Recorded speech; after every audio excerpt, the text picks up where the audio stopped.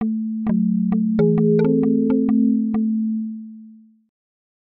action potential is the neuron's way of transporting an electrical signal from one neuron to the next.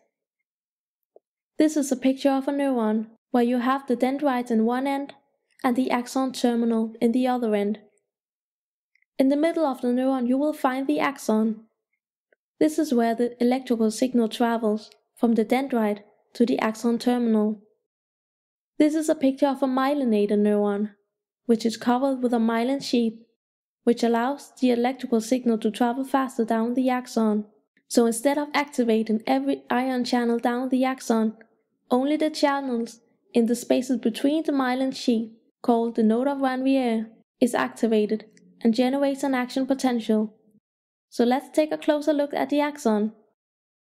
On the membrane of the neuron you will find ion channels that are closed when the cell is in its resting state.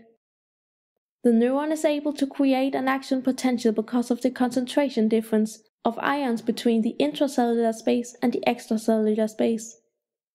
There is a higher concentration of sodium ions outside the neuron and a higher concentration of potassium ions inside.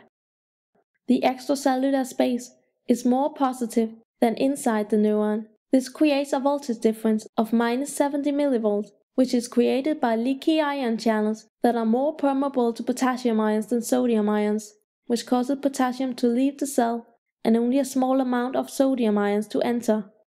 The sodium-potassium pump also regulates the environment by pumping out 3 sodium ions in exchange for 2 potassium ions.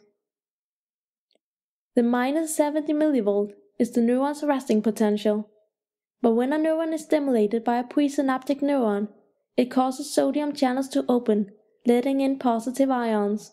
This will change the electrical environment and make it more positive inside the neuron and less positive outside. This is called depolarization, and which causes a chain reaction where the next sodium channels will open, letting in positive ions all the way down the axon. Shortly after the channels have opened, they will close again, and potassium channels will then open, letting out positive potassium ions to recreate the negative environment inside the neuron and the positive environment outside. This happens at around +40 mV and causes a repolarization where the intracellular space becomes negative again.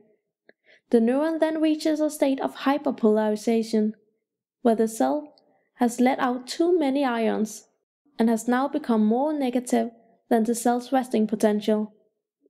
This is quickly corrected by leaky ion channels and the sodium-potassium pump, and the neuron then stabilizes at the resting potential at -70 mV.